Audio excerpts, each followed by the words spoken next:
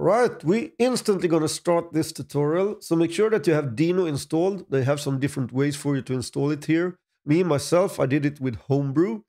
And then we go to the fresh homepage. We have some commands here to start a new project from scratch. But first, I just want to show you this little application that we're gonna build. I'm gonna use something that's called the Owen Wilson WOW Api. And it's an API that's, probably quite useless, to be honest, but it's quite fun. It will tell you how many wows Owen Wilson say in a movie. So you have all the movies that Owen Wilson has starred in, and it will tell you how many wows there are in that movie.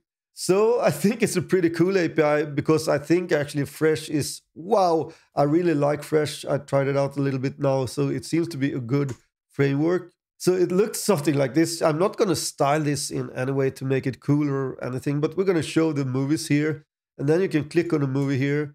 And then we can see the image for the movie, and we have a video with a random wow from the movie. So the current wow is 2 and the number of wow is 3. I don't know if you can hear this. But we have a little video here because the API provides you with both the audio and a little video of the wow. And I'm using the video here. So that is how the application looks. And we're going to start off on the Fresh homepage, and I have this little command to bootstrap an application here. So deno run-a-r, and then you have the URL to fresh-deno.dev, and then you can name your project. So make sure to copy this and go inside of your terminal. And I'm going to name this to fresh-wow. And then it asks if you want to use Tailwind. Yeah, I think we can do that. I'm not going to style this too much, but yeah, it's good to have it. And do you use VS Code? Yes. And project created. So cd fresh-wow. And then I type in Deno task start. And it will be up and running on localhost 8000. And you can see that it changed now. So we just have this little counter here. This counter is actually what's called an island, because Fresh won't send you any JavaScript by default. Everything is server-rendered as HTML files. So you just have to tell Fresh, yeah, this part here, I want this to be interactive, and we want to use JavaScript for that one. So we'll go back to the terminal, break it, and I'm going to open up the code editor. And I'm also going to bump up the font size. Something like that. So if we check this one out here, you can see that we have a folder that's called Islands. And inside that one, there's the counter. So I can just show you here. Console.log. Whoa. Save it. And I go back. No, I have to start it up again. Deno task start. So you can see that it says wow. And every time I click here, it says wow. But if I go back to another component here, for example, the page inside of the routes, this is very similar to NextJS. You also have API routes where you want to create an API that returns some data or something. So it won't return a page. So you can see that they had this joke here. And it's on the route API /joke. And I'm going to show you that also. But if we go here to the index page, and here, for example, we type in console log index. We go back to our application. And you can see when I reload the page, it doesn't say index here. It's only the wow. And that is because that one is server rendered. So if we check out the console, you can see that here it says both wow and index, meaning that this island here is both rendered on the server and on the client. So we only have JavaScript for this little counter here. And we're not going to create any interactivity in that way in this little introduction to Fresh. So we're not going to use this one here, but you essentially create a component just like you do in React. Fresh is using something that's called Preact, and it's a light version of React. So it's not really React, but you can use the same syntax. And this one here, you can just ignore this. They tell themselves you don't need to know what this does.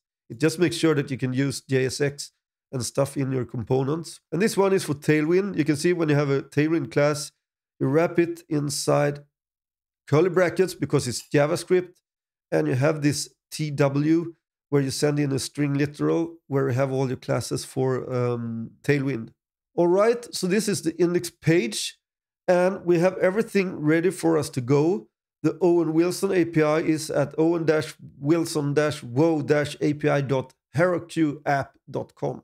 So go back to the code, and we can start off with the index page.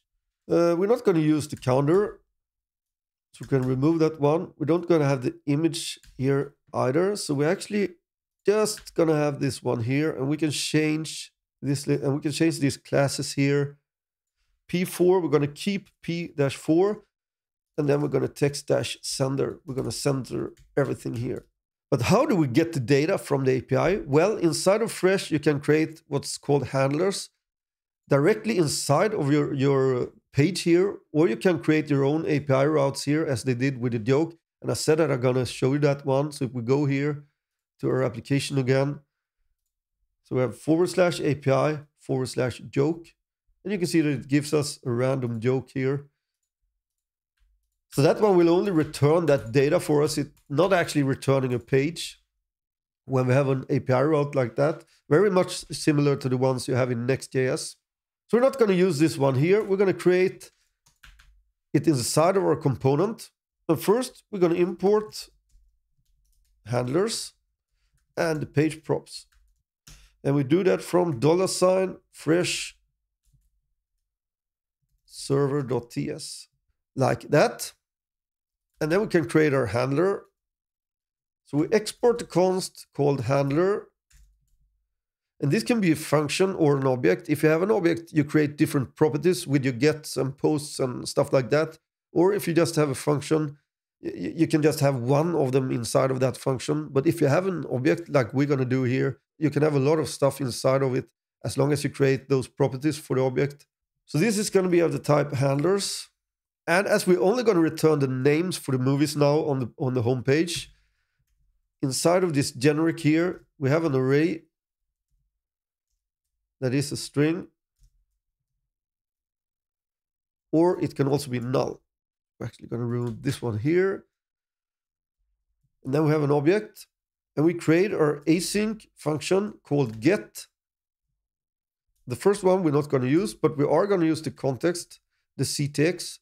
Inside, we have a const, the response, we await, fetch, and then we can check out here on the Owen Wilson API. How do we get the names for all the movies? Retrieve all the names of movies in which Owen Wilson says, whoa, okay. That's exactly what we're going to do, and it's a get that we created here. So inside, we have this string with the URL. And it's complaining now probably because we're not returning anything. So this will sort it out itself when we do that.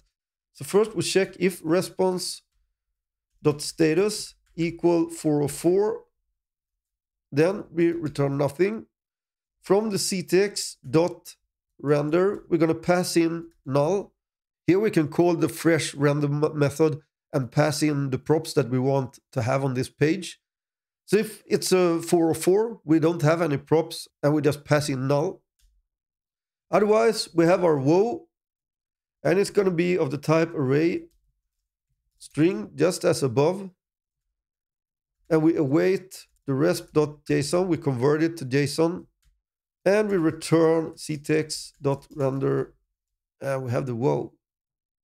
And now you can see that this one sorted itself out. And this will hopefully send in all the movies as a prop to this home page. So we can try it out now. So we destructure out the data. And we have the page props type. It's going to be an array and string. Whoops. Or it can also be null. So you can see here also when I hover over this, we have the params, we have the route and the URL that is passed into this page. In our case, we only need the data, and the data is going to contain the data from the handler. So that's the type here that we specified. It's going to be an array of strings, hopefully with the movies. And we have this div here where we return something. So from the data, we can map through it. We have the movie. As this can be undefined, you can see that it added this question mark here itself. I make an implicit return. And we actually need to have these parentheses here also around like that. And inside here, we return another div, and we have an A tag, href. This one is going to route to the individual movie page when we click on it. And with this API, we actually have a way to fetch a specific movie with just the movie name. So you can see here, specify movie, retrieve a random WOW by the name of the movie it appears in. So this is the URL we're going to use for that one. So we can pass in the name of the movie, and we have that one here. The movie is just a string with the movie name. So that's what we pass into the href. And then we also type out the movie name, do some auto formatting, save it. We can go back to our application, and hopefully this one will work. We're not going to be on the joke API. You can see that we have our movies here. And now when we wrote, we have the name here, but we haven't created that page. So we need to create a dynamic page for this one to be able to fetch it. But you can see we don't have any loading state or anything here because it's server rendered. So this is rendered on the server and passed in as plain HTML to the client. So that's super great. And now we're going to create a dynamic route. We already have a dynamic route created here for us when we set up this project. So we're going to use this one. And just as with Next.js, you have these square brackets and you name your variable here for the dynamic page. We can actually go back to the index and reuse this logic here for the handler. So go back to the name.tsx, paste it in. And we also need to import the handlers up here. And we're going to change this URL because now we're grabbing data from a movie, from a specific movie. So we go back to the Owen Wilson API and we have this specify movie here. So I copy this one, go back to my app, paste it in. We don't want to have the Zoolander movie, but we want this one to be dynamic. So I create backticks, and then we're going to add in that variable. So inside our async get here, we're going to destructure out the name. And that is because we named this name inside of the square brackets. From the ctx.params, that is going to contain the name that we pass into this dynamic route. And instead of hard coding in Zoolander, we have a $sign and we have the name like that. And that will hopefully grab the data for us. The other stuff is the same here, so we don't need to do anything here. We need to change this type here because now it's not just a string. And I'm only going to type out the properties that I'm going to use. So export interface WOW. I usually export my types when I create them here if I need them somewhere else. In this tutorial, we don't need it anywhere else, but it's a good habit to export them so you can access them from where you want inside of your application. So we're going to need a movie. That's going to be a string. The current underscore WOW underscore in underscore movie, it's going to be a number, and total underscore wows underscore in movie, it's going to be a number also. We have the poster, it's going to be a string. That's the URL for the poster. Then we have the video, and it's actually an object with different resolutions. We're only going to use the 720p. And it's going to be a string. So these are the properties that I've just grabbed from the API myself, and I typed them out here. And it's only the properties that I use. There are more properties for the movie if you want to check it out, but I'm not going to use them. So this one is going to be an array of WOW instead of a string. And we're going to change that one here also. And this should be it for fetching the data. So we can go down to our page here. We're not going to call it greet. We can call it page, maybe. I don't know. And we can do some destructuring here of the data, just as we did before.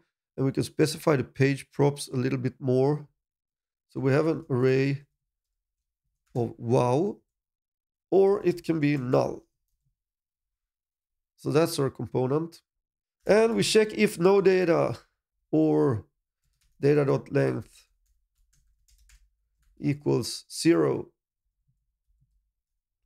Then we return maybe an h1 tag, length, nothing found. So we handle this one if we don't have any data. Otherwise, we return, yeah, we can actually remove everything here. So we're going to return from the data, we're going to map, and we have the movie. So this is actually an array, even that you just fetch one movie. but that's fine. We can just map over it like this. And then we have the wrapper div with a class. And now we're using Tailwind, so curly brackets, TW, and then we have backticks, and we have our classes P-4 MX-auto and width equals 72. Just a little bit of styling here. And we also need to import Tailwind. So up here, import TW from @Tailwind or Twind. Right, and now we can use it. Then we're going to have our image for the movie. IMG, class, curly brackets, double backticks. I'm going to set the padding bottom to 4 for this one. We have the SRC. It's going to be from the movie.poster. We have the width. I'm going to set it to 320. So as I told you, not much styling here because that's not the point with this tutorial. I just want to show you an introduction to Fresh. Then we have a video element. The width is going to be the same, 320, and the height, we're going to set it to 240. And we want controls for it. And then we have the source. The SRC is going to be from the movie.video.720p. And then it auto formatted like this instead, but that's fine. We have a type of video /MP4, and we self-close it. So that's the video. Then we're going to have a couple of p tags with a class TW, double backticks, text-center, padding top for this one is going to be 4. We need to have the curly bracket. Then we have the current WOW. And we get that one from the movie.current WOW in the movie. Remove this one here. And we can actually just copy this one and paste it in below. We don't need the padding on this one. And we can say number of WOWs. And we have those in movie.total WOWs in movie. Auto format it, save it, and go back. This was quick, but this one is a quick tutorial. So yeah, check out the code. I have the link to a GitHub repository below the video if you feel that it went a little bit fast here. And now you can see that it works here. And we have the WOW and everything. So this is how Fresh works. Pretty neat, I must say. But why don't we have... Yeah, we should probably have some padding here, at least on the video. Or... No, it's actually this one with the image. It doesn't work. And that is because I didn't add in TW. So there you have a little bit of padding. So you can see really, really fast, and it's server rendered and all that. We don't actually have any JavaScript here sent to the browser, probably because we don't use any interactivity. It's just server rendered, and it's super fast, and it works great. And I like Fresh. I think it hopefully will become quite big because it's pretty cool. So yeah, this is my tryout of Fresh for the first time here. Hopefully I see you in another video.